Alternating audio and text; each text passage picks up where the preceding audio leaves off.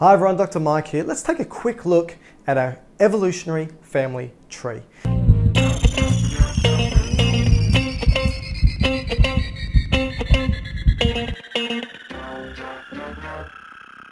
Now, if we were to take a look today, we know that we have orangutans, gorillas, bonobos, chimpanzees, and humans, us. And if we were to follow back the bonobos, chimpanzees, and humans, all the way back, what we find that at around about 7 million years, we, humans, had a common ancestor with chimps and bonobos.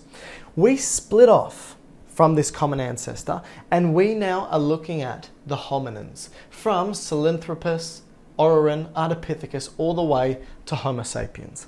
Between that 7 million years to 5 million years ago, we had, also known as the Miocene, we had Sahelanthropus, Ardipithecus and Orrorin, and they were bipedal hominins. That means they walked on two legs. How do we know this? Well, Sahelanthropus and Ardipithecus we have skulls for, and what this skull shows us is that the hole in which the spinal cord moves into the skull through is located directly at the bottom of the skull. This is called the foramen magnum. Now, this is an indication that the spinal cord was vertical, an indication of bipedalism. For animals that walk on all fours, the foramen magnum is not directly underneath the skull.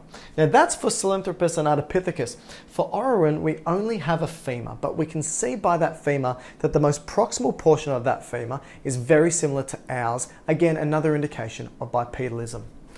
By the time we hit around about 4 million years ago, we have the genus Australopithecus. There's a couple of different subcategories of these. Probably the most common that you've heard of include Afarensis and Africanus, but there's also Anamensis and the robust Australopithecus. Now, Australopithecus were quite small, around about 40 kilos. They had a very small brain size, and we know this because it's very similar, around about half a litre, or I should say around about 500 cc's and less, which is quite similar to the gorillas and chimpanzees. But what we found was the teeth began to change, and the teeth were an indication, specifically the canines, became less sharp and less pronounced, and this was an indication that Australopithecus was eating predominantly or solely a plant-based diet. Very hard, very nutritionally poor plant-based diet which required a lot of chewing. Now, the robust Australopithecus actually took this to the extreme, and you'll see that their teeth are quite large and that the jaw muscles are quite large too. The robust Australopithecus actually lived well and truly up until around about 2 million years ago. Now, if we follow Australopithecus to around about 2.5 million years ago, this is when Homo habilis, or the genus Homo, came onto the scene. Now, we're still sitting in Africa here. Homo habilis, what we'll find, the teeth began to change from Australopithecus, and it was an indication, specifically the molars started to change, that we're now moving to a meat-based diet. So we also had plants, but we're moving away from plant only, and now we're going to meat. And it was an indication as well that we started to use tools.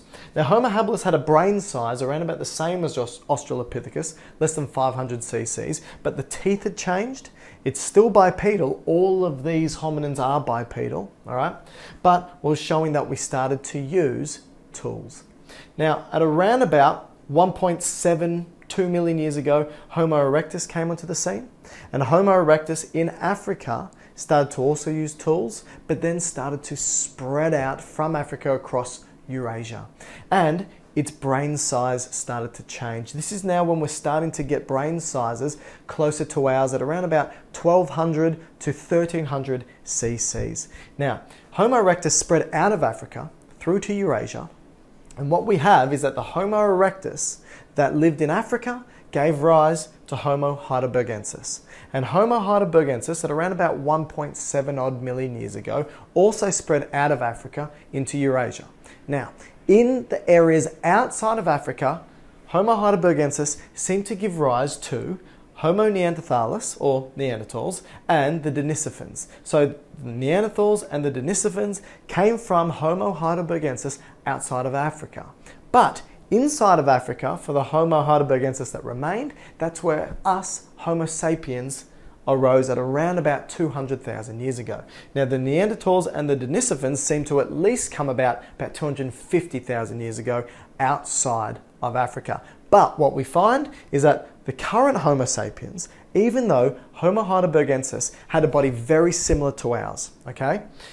So did the Denisovans, so did the Neanderthals, and we actually interbred with both the Denisovans and the Neanderthals. And for some reason, which we don't know yet, we outcompeted them or we killed them all off. But we do know that some human populations have significantly higher proportions of genetic material from the Denisovans or from the Neanderthals, depending where they are from.